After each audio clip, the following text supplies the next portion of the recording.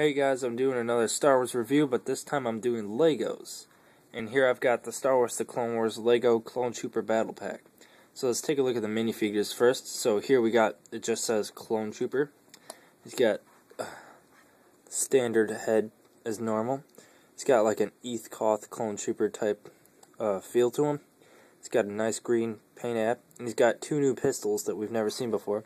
It's the good plastic, not the gray type that could be cut easily. Not the rubbery type, but this is the hard black plastic, the like really durable kind.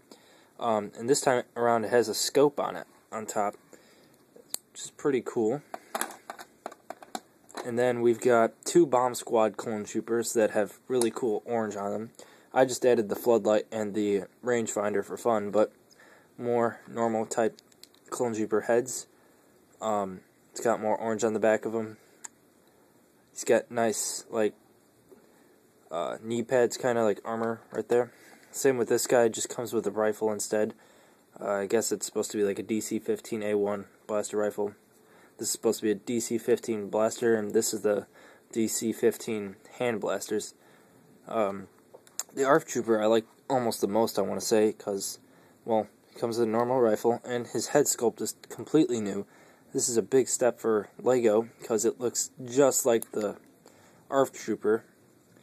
It's pretty cool. But the thing with this battle pack is the top of these clones' heads are like filled in. It doesn't have that little three little pronged area where it shows like, I don't know, it's hard to explain, but then it's got the clone basic body as usual. This retails it's supposed to be for $9.99, but stores around me it was $11.99 plus tax. I picked this up at Target. Oh, and I almost forgot. It comes with a Bark speeder bike.